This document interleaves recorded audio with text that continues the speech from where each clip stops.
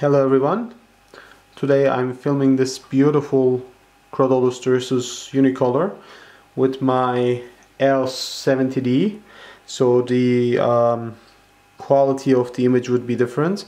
Unfortunately the lighting is not the best, and she is actually much prettier than how she looks like and a lot more lighter, but the image quality would be nicer, I think. So let's see her feed.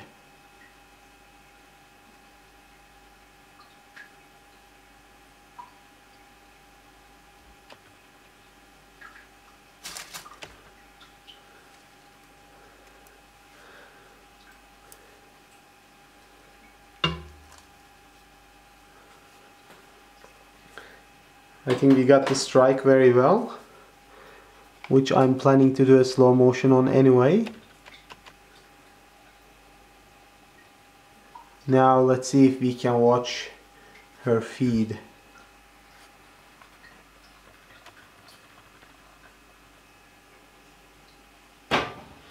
She's obviously seeing me and the giant camera looking at her face, but I think it's gonna be okay.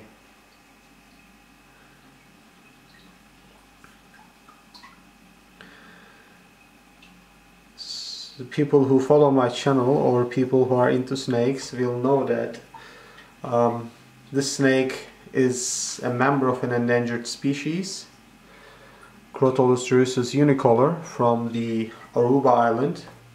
Oh, that was very nice. I think that footage is just amazing. I'm glad we got that. Alright, hopefully that was in focus. Anyway, she comes from Aruba Island, and unfortunately due to intense development there,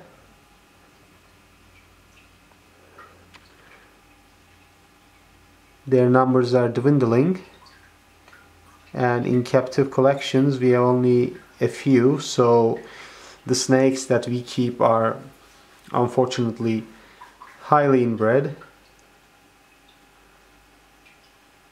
Oh, that's just amazing. Great, I'm glad that I zoomed in a little bit more.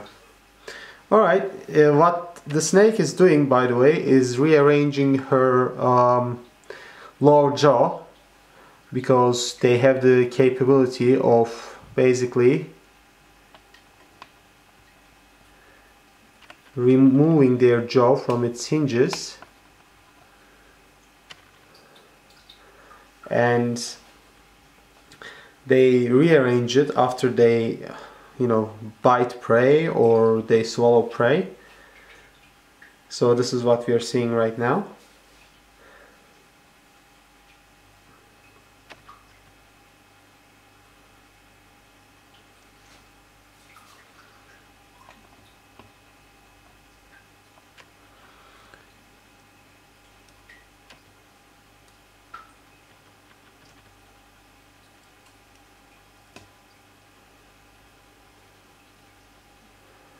Sorry, I cannot move my camera higher up, so we'll see her beautiful colors instead of her face for now.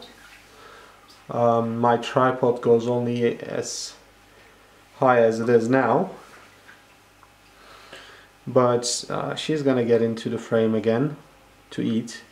That's how I place the mouse, so it's gonna be okay.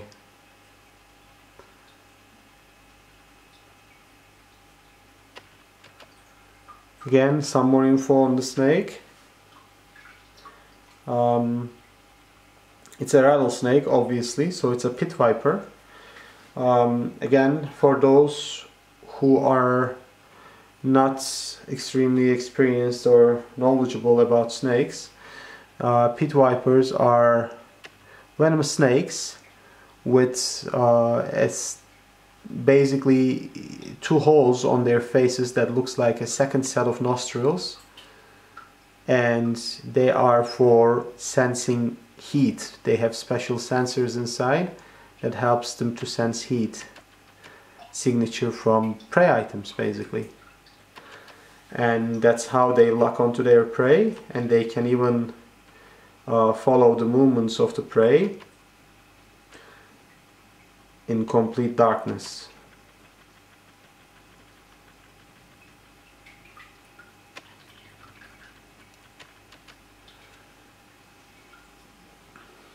Of course, they have the wonderful scent mechanism as well for them to find where their prey is. So it's sort of a double mechanism for them to hunt.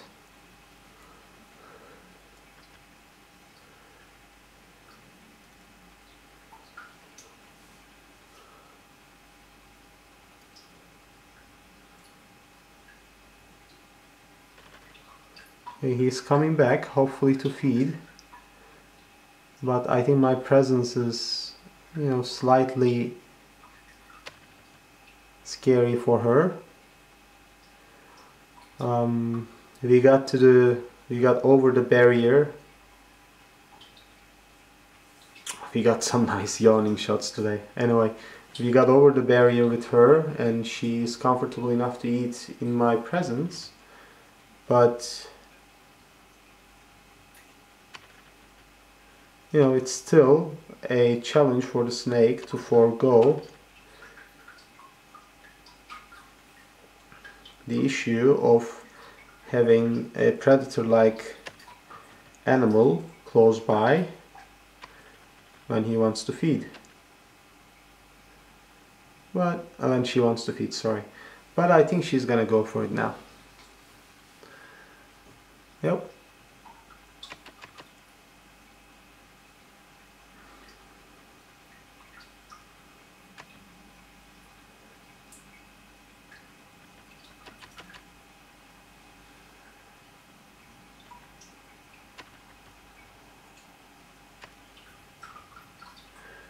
Again, keeping the animal in zoom with a camera like this, which is built mainly for taking pictures, or photographs, is more difficult, but it has a sort of auto follow option that I try to use.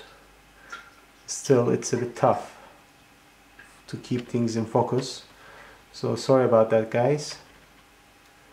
Again, in a picture that moves so much, it's not easy for the camera to keep the snake in focus. But I think she's finally gonna eat.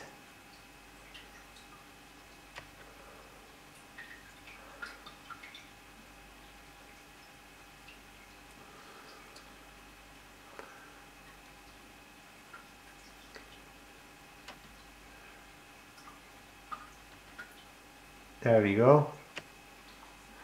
Well, almost.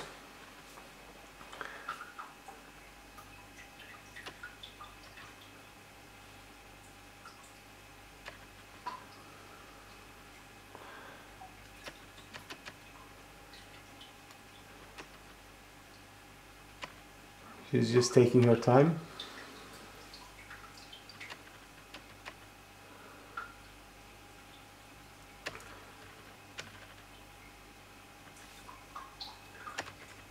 There we are.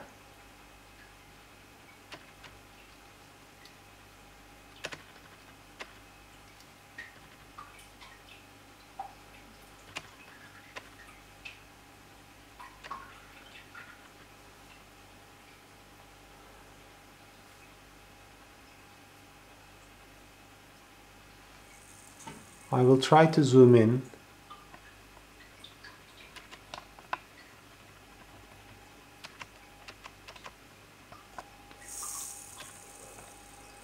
And you can obviously hear the rattle.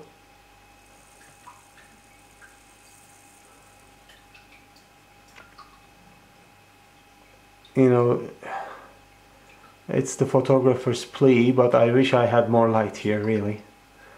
I mean, she just looks spectacular in real life. Quite dark in the picture. But I'm gonna zoom in the tail now. Look at that tail, guys.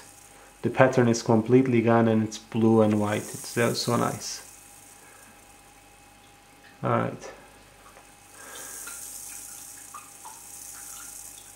Again, we can hear the rattle because she sees me moving around trying to film her, and she is warning me with her rattle that she is here, she's present, and she's dangerous.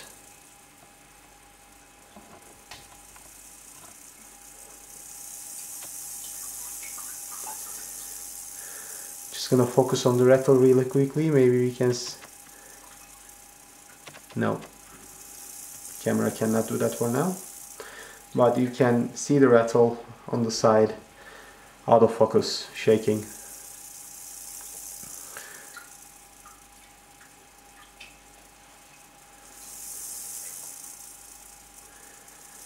Rattlesnakes evolved this way because they would basically warn off large animals like the American buffalo and let them know that they're present. However, with the humans' arrival, this became to their disadvantage, because humans, the assholes we are, when we hear a snake rattling, the first reaction is to kill it.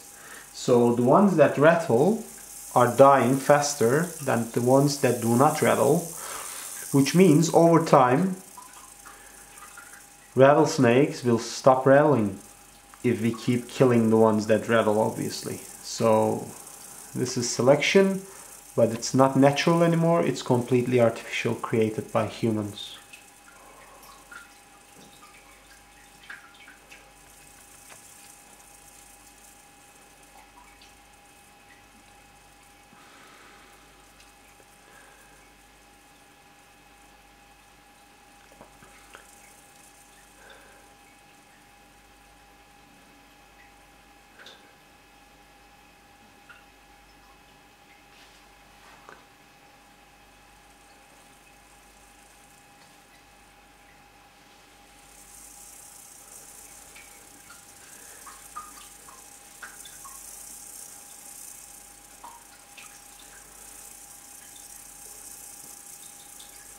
Okay, we're just over 12 minutes of footage and she's still continuing to eat.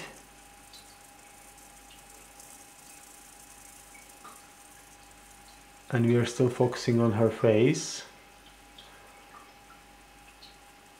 The eye is the easy one to pick for the camera, so it's mainly focusing the eye.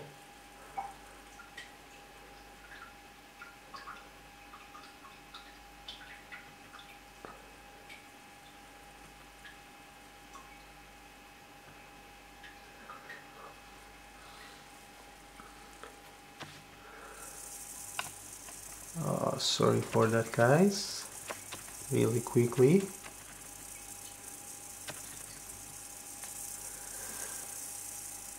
I'm trying to catch the best picture, so sometimes the camera just moves a bit.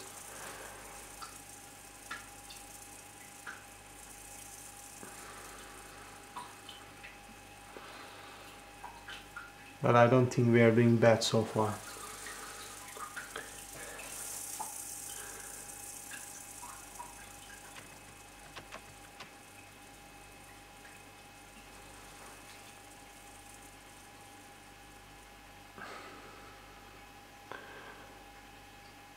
As I mentioned, you can see the holes that are right under the nostrils on the face. Those are the pits where the pit viper gets its name from, and those have the heat sensing cells in them. And actually I have tried this. I have moved mice in front of him, and when the mouse was cold, not much movement from the snake, and the mouse was hot, the snake was very alert. So I did my, sort of a small experiment by myself, and it was an interesting thing to see, really. So this is basically a second set of eyes for them, which is very advantageous. That's why pit vipers are quite successful both in the old world and in the new world. And so are pythons. Pythons also have heat sensing pits. Alright, maybe we can get another yawn from her, I'm hoping.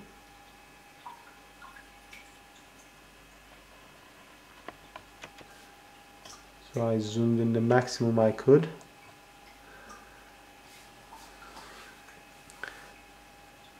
Vipers, especially pit vipers, they have this beautiful face.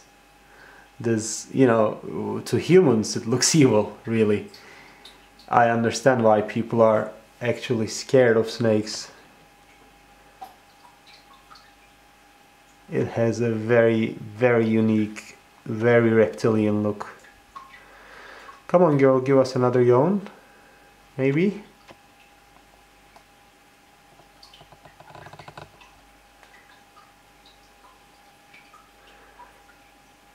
She's looking directly at the camera, by the way.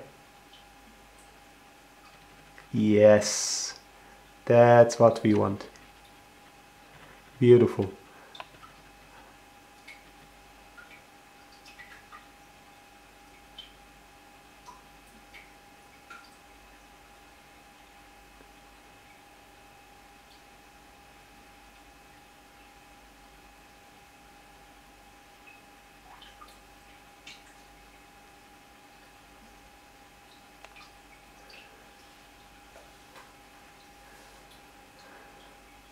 Alright guys, this ended up being a long video. I think it has great footage and I think you're gonna like it. But I think it's time to cut it now. Filming on high level HD, it's probably gonna be a very big file to upload to YouTube already.